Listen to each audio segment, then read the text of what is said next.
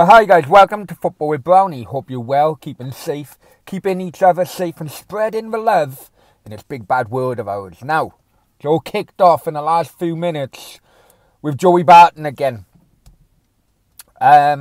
He was annoyed at Aluko's performance as a pundit on ITV4 last night. The game between Crystal Palace and Everton.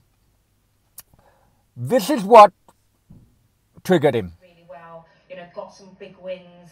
Players like Dwight, they're playing really well. Now, basically, she couldn't remember the name of a player in which she was talking about. I think she was on about Dwight McNeil, but I can't be 100% either. Then, roll on until today, early morning, and Joey Barton puts this tweet out.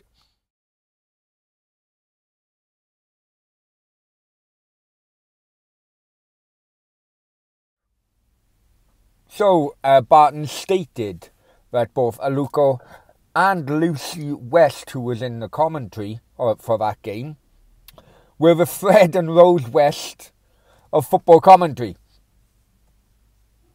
I kind of like the banter, really, but roll on a few hours now, and ITV Sport then put out this statement.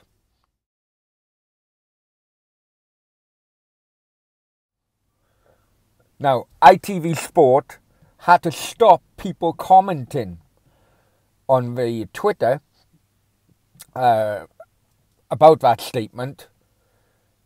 In my opinion, I think ITV Sport know that they got it wrong in a selection of who to be in the studio yesterday.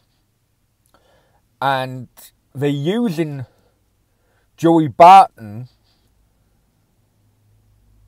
to deflect of the bad decision they made. But that's only my opinion. But Joey Barton then went right at ITV Sport with this tweet. Have a look at this.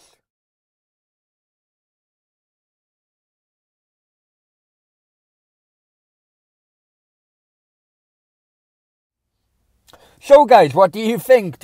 Are you on support of Joey Barton or on ITV with regarding this? Now, the previous video I done about this, now most of you would know I've only been in the country, back in the country for about 2 months, so or 2.5 months now. So I wasn't really up to scratch with this debate, but I've educated myself and I've seen what's been going on. And it's quite sad, really. In my opinion, the only way forward would be men pundits and commentators on the man's game, women pundits and commentators on the women's game. Listen, I'll be completely honest with you. I'm 45 years old now, and even at 45 years old, I still think I'd probably break into that English women's team.